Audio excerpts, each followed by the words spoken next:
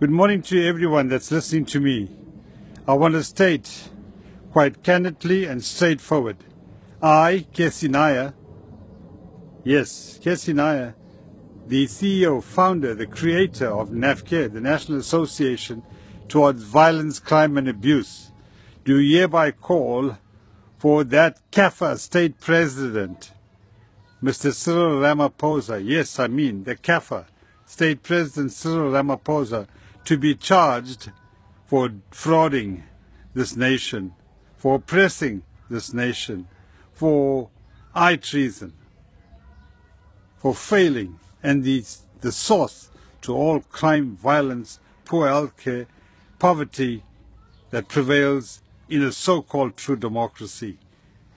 The marches, the Mandela Days, is a total mockery to the blood, the sacrifices of Nelson Mandela. I am prepared to go to prison for the rest of my life or take a bullet. You know, I just want to say the truth will hurt. And really, you got to look at yourself. You or we are the ones that have basically condoned, entrenched, enshrined the illogical beliefs of divide and rule. If you divide and rule, what is that? It's the height of insanity. If you do not see, you are now promoting apartheid. You are now promoting to fight each other. You are now being referred to by race, by color, by creed, yet you are not. You are of that belief. And when you condone that and you fight with each other, when you make racist remarks, when you call yourself by race, when you refer to yourself as black or white or Indian, colored, brown, green, yellow, you are a racist because that's what you are. If you are saying to the world that you are Hindu, Christian, Muslim, this and that, you are now condoning a system of division. We are not. We are spiritual beings on a human journey. So am I a Malkop? Am I not prepared to die for the truth? Till my very last breath, I will die till the day this land realizes those that commit atrocities, violence hacks upon you as if you have forgotten. That's what the ANC did. They picked up the armed struggle in Mkhonto with Sizwe.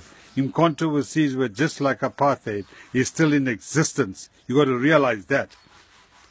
We now call for the entire representatives that are defrauding this nation by false means. We put them as public servants, not as public warlords. That's what they have become. That's what they're saying to us. When you vote for them every 5 years, they plead with you. It's you, the government. They are not the government. So you have the right to ask them to step down with immediate effect. Why you can't? We are divided and they rule. That's the reality of hypocrisy. That's the reality of insanity. Be my guest. Because you know why? What's the meaning of a kafir? A kafir, the meaning of a kafir is the one who thinks he knows but don't know he doesn't know. So he only blacks, kafirs, or we all? And what's the meaning of a coolie? The one who keeps his mouth quiet all the time. Cool. Acts as if he's dumb. Like he's dumb, he knows nothing. The one who acts he knows nothing learns everything from the world. So when you know nothing, you have picked up the vision of logic. Act as if you know nothing. Don't act as if you know everything, but don't know you know nothing. You are the true Malkop. I'm the Malkop. I talk like a Malkop, but I mean, I play a very dangerous game, for I see the world as an illusion. You see it as a dangerous game. We all have moments for death. You want to go to heaven, but you're not prepared to die. So then we put a bullet in your head, then you blame us. Because we sent you to heaven, you're supposed to be thanking us. You should show gratitude to us. That's what it is. Because you know nothing, you know fuck all. But you act like you know everything. Useless, absolutely useless. Monkeys, baboons, kafirs. It's time you act like a coolie. Really, all of you. The state president, once again I say, is a damn kafir. Without a shadow of a doubt. I'm waiting.